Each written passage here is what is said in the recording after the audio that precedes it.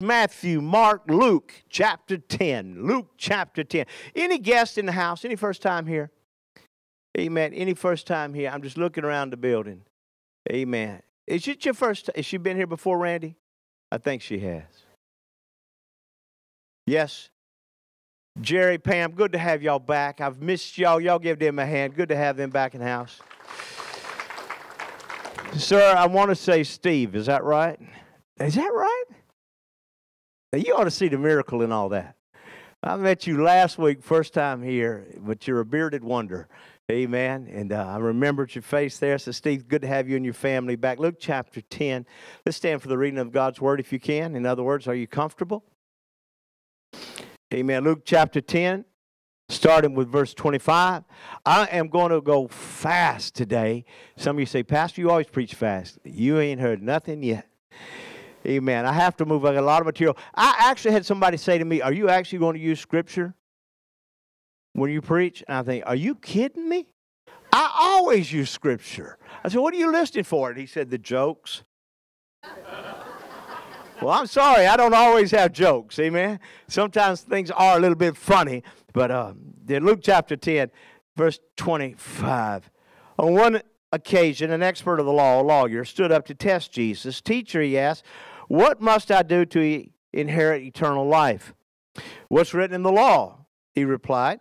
How do you read it? Jesus speaking. He answered, well, love the Lord your God with all your heart, with all your soul, and with all your strength, and with all your mind. And love your neighbor as yourself. Well, you've answered correctly, Jesus replied. Do this and you'll live. Now, had he stopped there, it would have been fine. But no, he's got to keep pressing. You've answered correctly, Jesus said, do it and you'll live. But he wanted to justify himself, so he asked Jesus, well, who is my neighbor? In reply, Jesus said, a man was going down from Jerusalem to Jericho. When he fell into the hands of robbers, they stripped him of clothes, beat him, and went away, leaving him half dead. A priest happened to be going down the same road, and when he saw the man, he passed by on the other side. So too a Levite, who was also a religious leader, when he came to the place and saw him, passed by on the other side. But a Samaritan, as he traveled, came where the man was, and when he saw him, he took pity on him. He went to him, bandaged his wounds, pouring on oil and wine. Then he put the man on his own donkey, took him to the inn, took care of him. The next day, he took out 2 silver coins and gave them to the innkeeper. Look after him, he said, and when I return, I will reimburse you for any extra expense you may have. Which of these three, the priest, the Levite, the Samaritan, do you think was a neighbor to the man who fell into the hands of the robbers? Now understand this. When he says neighbor, he's not talking about the one that lives next door. He's talking about a man. This Samaritan didn't live anywhere near this Jewish man, but yet he's called a neighbor. Which of the three do you think was a neighbor to the man who fell into the hands of the robber, the expert in the law? The lawyer said the one who had mercy on him. Jesus told him, go and do likewise. Father, I thank you for your word. Your anointing is what we need today. All of us need it, Lord, to move through the hard places of life. I ask, Lord, your blessing upon the hearers to hear the word of God, our hearts to not just receive it, but to do it. In Jesus' name. And everyone said, amen. Come on, give God one more shout before you sit down. Amen. Those watching online, thanks for tuning in to holywild.tv. The scripture says that this certain man went down. And you know, we don't know why this man went down to Jericho. The fact he was meant his back was turned to one place, his heart was toward another. Jerusalem's the center of worship. Jericho was actually considered a curse. If you don't understand it, in the Old Testament, one reason that Jericho was destroyed is they would take babies and mix them in the mortar of the city gates. In the death of those children, that was the way that they would worship their gods. And so when they came into the promised land, Jericho was the first city to fall because of the way they dealt with their babies. Come on, Jesus. Amen. So we don't know why this man went down, but the scripture says he turned his back away from, I'll say, the presence of God, headed toward a dark place. Amen. He's lured there. It's a place the road between was a steady decline, 18 winding miles that led to the Dead Sea. Now, I can tell you as a biker, when I can see that we got 18 miles of winding road, I get excited. Amen. Because I love the curves. I love to make that.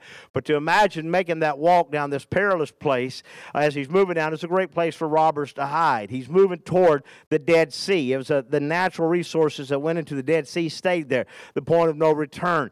Amen. Many times in our life, if you're not careful, you become like the Dead Sea. Everything enters, nothing exits.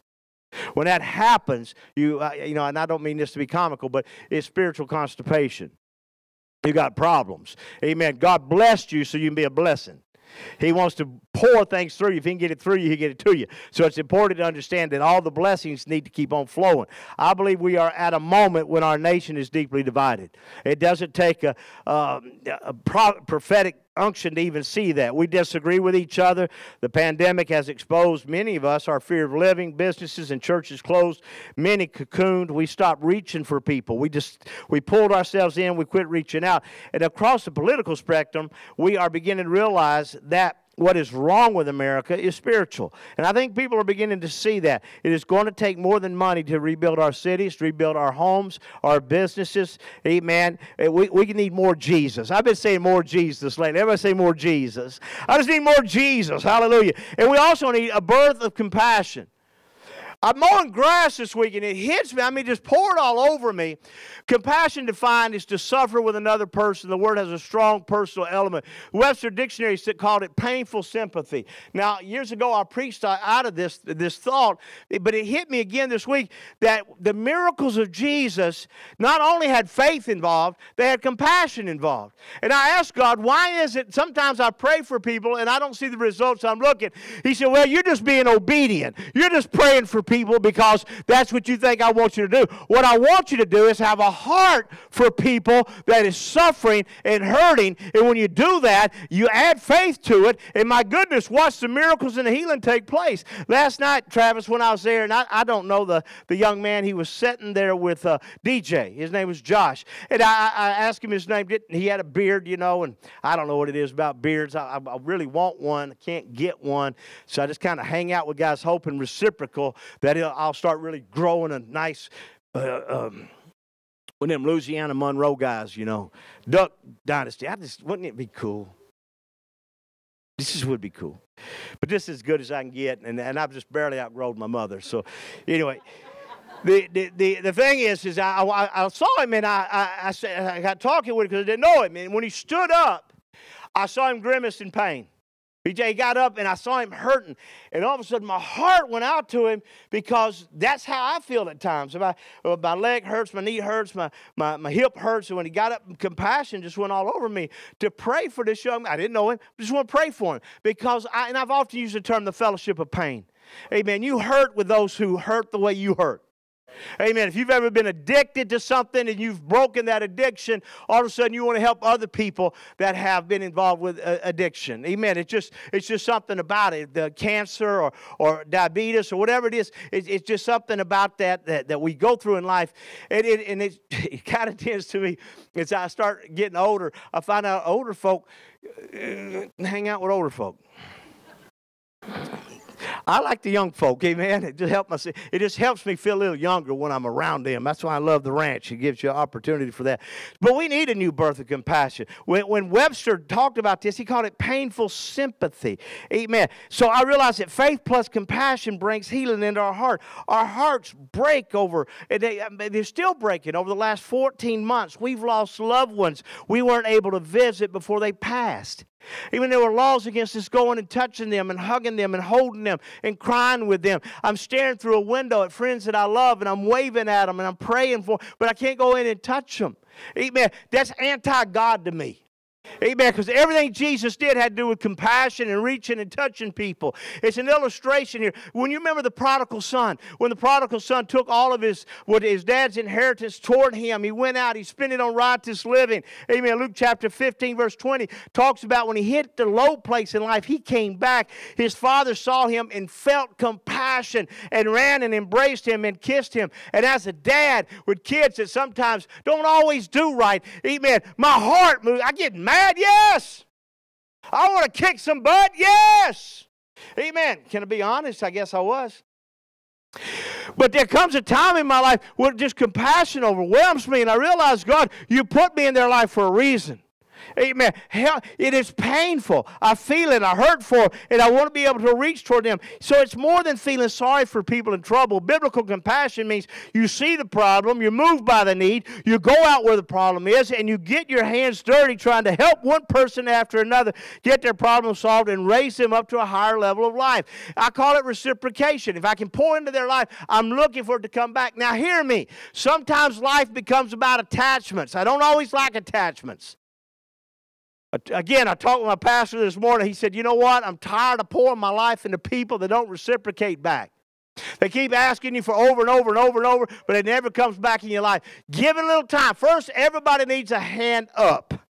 And when you give them a hand up and they start doing well and they reciprocate back in your life and you see that love come back and compassion come back, those are the people you keep helping. But attachments, beware of them. I've often said that attachments will suck the life out of you. You think they're eureka, but they're going to turn out to be a dirt devil.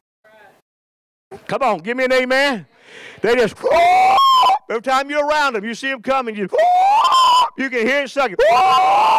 And you say, dear God, Jesus, help me. Amen. You just want to push away from it. And if you've ever felt like that, and I have had to have help up at times in my life, but I reminded myself who it was that did it for me. So then later I was able to reciprocate back, pour back in life. Amen. And if not, make sure I help somebody else. That's what is so important. So when I read about the Father, he had compassion on his son, embraced him, kissed him. You remember what happened after he killed the fatted calf? They had a party. Amen. He was lost, now he's found. He even rebuked the other brother who was mad about it. Sometimes you get that elder brother spirit. You know what I'm talking about? Don't look around. Just look at me. But you get that spirit about you where you're upset because somebody else is blessed when you've always been doing right. Amen. Well, God love you. Amen. All I can tell you is you need to rejoice with those who are coming back home. Amen. That's why I love when folk come back through the house doors. Can I get an amen? Such a powerful thing. Hallelujah. Fish and bread. Matthew 14:14 tells us a little story. You know the story. Amen. When Jesus landed and saw large crowds, he had compassion on them and healed their sick. So what did he ask for? He said, these people here, they're hungry. So you got, what, two fish, 5 loaves of bread, a little sack lunch. What are these among so many? And he feeds 5,000 men plus women and children. Let me help you a little bit more. He did it twice. He did it twice. Same book, Matthew, just a few chapters later. What was it moved him about these people that are hungry? It was painful sympathy. Amen. Then it happened again. Matthew chapter 15, verse 29. Just a few chapters later, Jesus left there, went along the Sea of Galilee. When he went up to the mountain, and he sat. Great crowds came to him, bringing the lame. They brought the blind, the crippled, the mute, and many others. And they laid them at his feet, and he healed them. I believe that these people saw what happened a few chapters before. Amen. And they realized that Jesus was a healer, and they began to bring people to him. Jesus called his disciples to them and said, I have, what's the word? Compassion. I have compassion for these people. They have already been with me 3 days, have nothing to eat. I do not want to send them away hungry, or they may collapse in the way. His disciples said, where could we get enough bread in this remote place to feed such a crowd? How many loaves? Here comes the question. How many loaves do you have? Jesus asked. 7. They replied, and a few small fish. These might have been left over from the first group. You remember the first group, they got 12 basketfuls left over because there's 12 disciples that got in the boat. On the boat, you remember what happened? The storm came up, started rocking. They screamed out, Lord, help. Come on, help me. Think about your Bible here. Lord, help. Amen. Jesus gets up. Peace, be still. Now they're on the other side. Get on the other side. What do you got? 4,000 men plus women and children show up. So here they are. Amen. He takes 7 loaves and the fish, and when he had given thanks, he broke them and gave them to the disciples, and they in turn to the people. If you've been with me a long time, you can say this with me. He broke the fish in half, and the head grew and the tail grew See, I love that. I'm going to be dead and gone. You're going to remember heads and tails real quick. Amen. Just flip the coin and pick one. Hallelujah. But they began to grow. They passed it out. The disciples were involved with the miracle. They all ate, were satisfied. After the disciples picked up 7 basketfuls and broken pieces that were left over. God wants nothing left over. The number of those who ate were 4,000 men besides women and children. And after Jesus had sent the crowd away, he got into the boat and went to the vicinity of the Magdalene. Amen. Jesus felt the same compassion for the 5,000 men plus women and children as he did for 4,000 men plus women and children. Amen. Compassion moved him. Compassion had him feed them and heal them. Compassion's a powerful thing. It is the thing I think we're lacking. I, like you, can become so calloused over the needs that just keep on coming. And it gets worrisome. Therefore, you've got to ask God. That one song, that last song we sang, it's your presence. Remind me, Tony, I forgot the words to it here. Be aware of your presence. Help me be aware of your presence. I just want to be aware of it. So when there's certain people that are around, I know this is the ones you want me to help. Matthew chapter 20, verse 29 tells us that Jesus and his disciples were leaving Jericho. Again, somebody said, Pastor, you don't use Scripture. Well, get ready. As Jesus and his disciples were leaving Jericho, a large crowd followed him. 2 blind men were sitting by the roadside, and when they heard that Jesus was going by, they shouted, Lord, Son of David, have mercy on us. The crowd rebuked them, told them to be quiet, and they shouted all the louder, Lord, Son of David, have mercy on us. Have you ever told somebody to get quiet and they got louder? Your kids? Okay. Lord, Son of David, have mercy on us. Jesus stopped and called them, what do you want me to do for you? Lord, they answered, we want our sight. Jesus had, say it, church, had compassion on them, touched their eyes, and immediately they received their sight and followed him. What is it? It's that sympathy, painful sympathy he felt for them. He was filled with compassion, healed them on the spot. There was something about that moment. Then in Mark chapter 1, verse 40, a man with leprosy came to him, begged him on his knees, if you are willing, you can make me clean. Filled with, say it, church. Amen. Jesus said, be clean. Immediately, matter of fact, Jesus reached out his hand and touched the man. I am willing, he said, be clean. Immediately, the leprosy left him and he was cured. Here it is again. Leprosy, you had to quarantine lepers. You had to put them on an island. You had to keep them away. They had to stay unclean. And Jesus walked in the midst of them and touched him.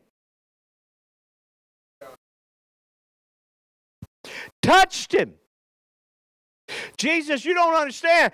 That leprosy can get on you. He touched him. And again, the word is compassion. To have a heart for people, to reach back out and touch him. I'm past exhausted about what's happened over the last 14 months. But I'm going to say this to you. Have faith in God. Have compassion toward people.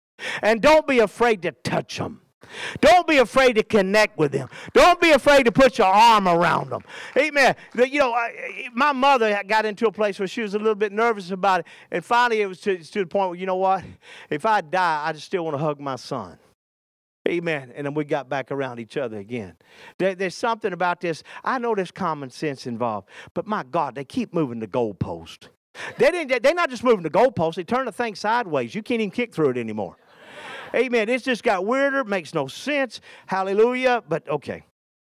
I'm sorry. I've quit watching the news a long time ago, so I don't really know what's the most shocking part of this text is he touched him. In doing that, he broke the customs and the rules of the day. According to the Old Testament, you had leprosy, you unclean people so scared of lepers, they made them live in a colony. But when Jesus saw the man with leprosy, he was moved because the man asked for something. Amen. He asked for healing. He asked to be made clean again. Hallelujah. Amen. He reached out and touched him. For our Lord Jesus, compassion is not a feeling. It was a commitment to get involved with hurting people. Real compassion is more than a feeling. Amen. It moves you into action. Acts chapter 10, verse 38. I'll start closing here, somewhere around here. Yeah, just a heads up. Acts 10:38. One sentence summarized the ministry of Jesus. He went about doing good and healing all who were oppressed by the devil, for God was with him. How many of you can tell me that God is with you? Lift your hand. You know God's with you. You know the scripture says it's Christ in you, the hope of glory. God is with you. Emmanuel, God with us. So here I'm reading the scripture, and I can say to myself that Tommy went about doing good and healing all who were oppressed by the devil, for God was with him. Randy went around doing good, amen, and doing good and healing all who were oppressed by the devil, for God was with him. David! Hello, David. Welcome back from Colorado Springs, sir. Went about doing good and healing all who were oppressed by the devil, for God was with him. Pastor, don't put my name in there. Don't put, that puts pressure on me. See, guys, listen, whooping the devil and healing is not I can't do it, but God can. All I got to do is give him opportunity. So if I pray and they're healed, thank you, Jesus. I pray and they're not, prayerfully the next guy get them. Amen, but don't give up. And then whoop the devil. Stay on it. So when I'm reading this, it just jumps all over me. This one sentence summarizes that it was compassion. Amen. It moved him. He went about doing good. People are so afraid. So afraid to be called do-gooders, Frank. You're such a do-gooder. Did you know that Jesus was the original do-gooder? He was always doing good. Now, I know some rascals out there that seem to have a hard time doing anything good. Amen. But I'm telling you, God called all of us to do good. Can I get an amen? Amen. So the question goes back is, who's my neighbor? Who's my neighbor? In one sense, the question ought to answer itself. Just look around. Your neighbors all around you. They live on your street. They go to school with you. They shop at the same stores, eat the same restaurants. You drive those same neighborhoods with them. You work with your neighbors. You see them when you go to church. Your neighbors are all around you. They're all around you. Simple answer, so it would seem, but buried within it is a deeper theological question. In Leviticus chapter 19:18, it adds the statement, you shall love your neighbor as yourself. Whew! I got up, I showered, I fixed my hair, brushed my teeth, I shaved what little I had up here. Took care of myself. Love me. Oh, love me. I dressed me. Put on my boots. Love me. Put me a little, what's that stuff you use on your knee that you got me? That starts with V, no. Something like Biofreeze, but it don't burn. Marie told me about it. And then I put my bandage over my knee there, my wrap, so I can keep moving. I love me. I love me. I'm wild about myself. Now, I ain't as happy with my neighbors. I'm not talking about Sandy and them. I love them. I'm just talking about the other neighbors that flip me off when I go down the road. You're laughing. It happens. I get out of that truck. I'll catch them. I'll chew them out real good and love them. In Jesus' name. Amen. You see what I'm saying? Jesus gives us this level, and he throws in the word Samaritan.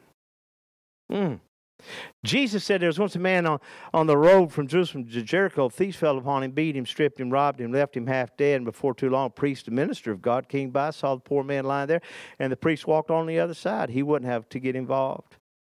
He had to get to the temple. A few minutes later, Levi came by, a theologian, doctor of theology, a student of God's word. A man was supposed to know the character of God.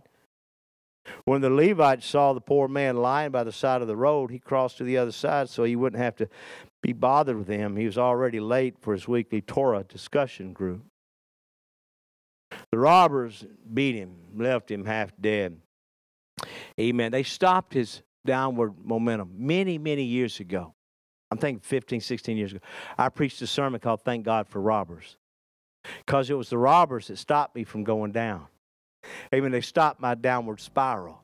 Many times you get upset over the bad things that happened to you, but what it did, it brought you back toward God. Amen. Whether it was a sickness, whether it was a relational issue, a financial issue, but whatever it was, it forced you, God help me, to cry out to him. And on that way, a priest went by. Didn't help. You know, the opposite of love is not hate, it's apathy. It's not caring. The Levite did the same, passed by on the other side. He was too conservative to stop by and show any compassion. He walked on the other side. By the way, guys, to offer only curious concern only adds insult to the pain of an injured brother or sister. Where's your phone? Throw me your phone. You and Tony in a fight? Y'all fighting right now. Bob, you in a fight? You fighting right now. Ken, don't you hit her. See, you want to see something that upsets me? It's people that would rather take a video of a fight, of an accident, or somebody hurt or one man killing another man and not get involved in it. You are accomplice to the crime that was just committed because you videoed it. That's as bad as if you do. Maybe not as bad, but it's bad. Because instead of getting involved, I'll just take a video, post it, and become popular. What I should do is put my phone down and get up there and bust somebody's head or pull out my gun and say, get off of him. Get away from her. Quit doing what you're doing instead of trying to video it and become famous for 15 minutes. To only offer curious concern only adds insult to the pain of the injured brother or sister. Put your phone up. Soon after that came a Samaritan. When Jesus says that, he was talking about a despised group. The Jews hated the Samaritans. They would never say anything good about them. But Jesus said this half-breed, hated Samaritan, came along and saw that the poor man lying there. When he found out that he was still alive, he took his wine, poured it on his wounds, dressed his wounds, picked the man up, put him on his donkey, took him to the inn, paid the proprietor, stayed the night with the man, and the next morning took out money of his own pocket, gave it to the innkeeper, and said, if there's more, I'll settle the bill when I come back. Had I not stopped, I wouldn't be out any money. Had I not stopped, I wouldn't be out of any problems. Had I not stopped, I could just pass by this Jew who hates me because I'm a Samaritan. See, race issues have been going on. Ethnicity issues have been going on. They've been going on since the beginning of time. You got to decide that we all have a need for compassion. Seen in the light, many of us have hesitated. After all, we've got things to do, places to go, people to see. I don't know who isn't busy. Everybody's busy. I call them up. What you do? I'm busy. Busy. B-U-S-Y. Be an understatement joke. Always busy. I have not been busy in 18 years. 18 years ago, I made up my mind I will quit being busy. I'm not going to be busy no more. I get a lot of stuff done. I'm very effective. Amen. I've been more effective than I was busy. Busy people make me nervous. If your house is too clean, you make me nervous. You convict me. I feel convicted when I go into clean houses. I go home and chew my wife out. That's not true. You know that's not true. Listen, we can't rescue every baby. We can't save every marriage. We can't help every person, every homeless person, every needy person. But if God puts somebody in your path, that's your neighbor. If they jumped in your path, go around them. Y'all hear me? Certain folk will always jump in your path because they know you'll help them.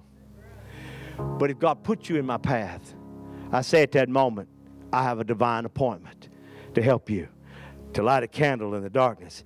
So it's not a matter of busyness, nor is it a matter of preparation. I have found it is when I am doing something that normally somebody is in my path that needs help. I suppose one could argue that his background as an outcast made him more likely to respond to human need. Perhaps the Samaritan also knew that there was a time in his life when people pointed at him and called him dog. They looked at him and called him half-breed and looked at him and put him down. It wasn't his fault where the Samaritan was born. He was born a Samaritan. He didn't ask for it. He was born that way. But he was put down. And he found another man who had been put down, been passed by. He saw the priest walk by him. The priest didn't stop him. Well, I watched the Levite walk by. The Levite didn't help him. Why wouldn't these Jewish guys help this Jewish guy here? It would cost too much for them. So I stopped by.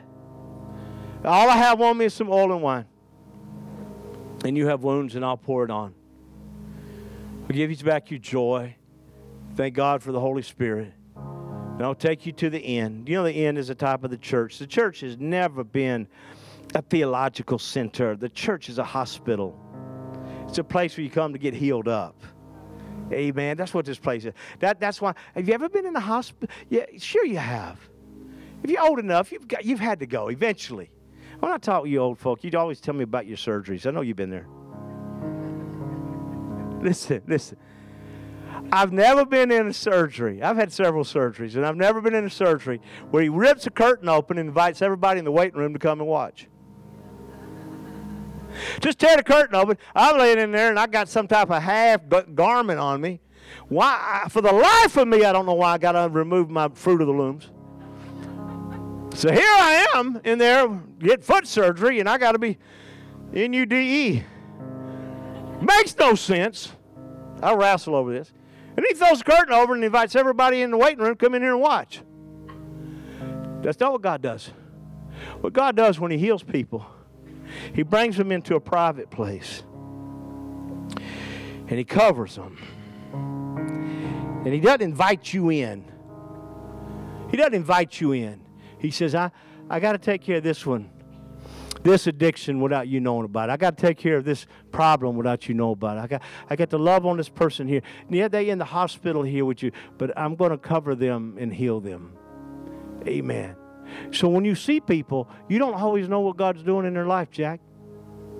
You don't know. I found out a long time ago. Kid, don't put your phone up, girl. What did I tell you about the phone a while ago?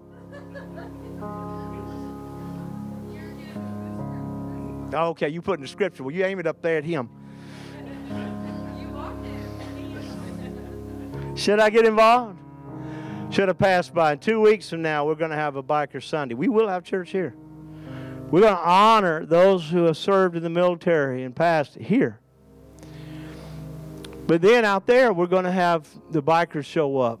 And we're going to feed them, look after them, and love them, and reach toward them. I'm looking for one that needs Jesus. I found this out a long time ago. One can change the world if I can just reach one. Just one. And I don't use that as a cop-out because we've always done better than just one. But to have compassion on people, to invite, to encourage. This thing's coming to an end. We're moving closer and closer to an end. So to reach for them people, them daddies y'all had there last night, guys. Amen. To get them back in the house, to believe God for them. Amen. We've always been a church. Hurricane Katrina, we helped. Hurricane Imelda, we helped. Harvey, we helped. We reached toward people. We connected with people. We've done always the best we could. We've housed people. We rarely know what compassion will demand of us, which is why we ought not to be overly calculated, amen, before we get involved. Sometimes the help we give will be brief. Other times it will cost us. We don't know. But here's the thing. All of us know somebody that needs Jesus. Amen. And it's compassion. Remind yourself that you were going to hell at one time and God rescued you. Amen. How are you going to reach them? I've always, since I got born again, reminded myself where I came from. Amen. In so doing, I've had a heart for people that have addictions, that struggle, that fight. Amen. And still, there's a fight going on inside me. There'll always be a fight going on inside me. Amen. I don't think that fight's ever going to die. It just seems so. It'll get. Bob Dylan said, dead man, when will you arise? You know, there's a dead man you've been putting down since the day you got born again. But every now and then that dead man will come up. And you got to keep pushing him back down. You got to keep dealing with it. So we come to the end of the story that Jesus told, which actually ends in a question. Which of these were the true neighbor? Priest, Levite, Samaritan. He said, well, simply the man had mercy. Didn't say, you notice he didn't say Samaritan? He just said, the one that had mercy. Well, him, yeah. Then he says, go thou and do likewise. So the end of this message today is go thou and do likewise. Watch what God's going to do this week. You messed up when you walked in here today. And you messed up when you watched me online today. Because God will this week put somebody in your path. Beware. Did he put them in your path or did they jump in your path? Amen. You got to discern which. But you're going to have an opportunity to help. And how many know at one time or another you were in somebody's path? I was in Randy and Bubba's path. Amen. And they reached and helped me. So I'll give you 3 quick things in closing about neighbors. First, pray aggressively. Amen. History tells us, and I love the prayer meeting goes on here on Tuesday nights. Thank you, H. He had a little surgery this week, so he's not here today. But thank you, HD, and all those that gather for prayer. James, it's so important. Amen. Annie, good to pray. So history tells us that it's the effectual, fervent prayer of the righteous that prevails much. That when we get desperate, amen, God does stuff. Compassion, desperation. So you got to pray. You got to pray for those around you. Jesus told us to pray. Second, we need to be radically personal. Now, when I say radically personal, I'm not talking about grab your Bible, wave it in their face. Remind yourself to be personal with people. What's your name? How many that's a good one. What's your name? This is my name. Now, again, I saw a commercial that said you do not have to let the waiter know your name. You know, you don't have to be like your daddy. But I always want to know the waiter's name and the waitress's name, because I'm probably going to tip them at the end. I just want to know their name. Make it personal. Amen. Third, begin this week. So I'm asking God to give you and I the eyes of a missionary. Help us understand, Travis, that people without us ain't going to make it. We got to reach toward them. Amen. Heads bowed, eyes closed for a moment. Those watching online, listen to me. I want you to be aggressive this week. Aggressive in the sense to ask God. Amen. Pray, ask God, Lord, who is it I need to reach this week? Is it family? Is it friends? Is it an enemy? Is it somebody who's been against me? Is it somebody I can turn their life around by just doing something kind for them? I want to change my world. Not through programs. Lord, it doesn't even have to be preaching done at a distance, but one heart at a time, one life at a time. Give me compassion for people that are dying, for people that don't know you. Amen. Give me compassion for the hurting, even for the saints that are hurting. Give me compassion for them. And I pray that in Jesus' name. Amen. Amen. Amen. Come on, give God praise in here.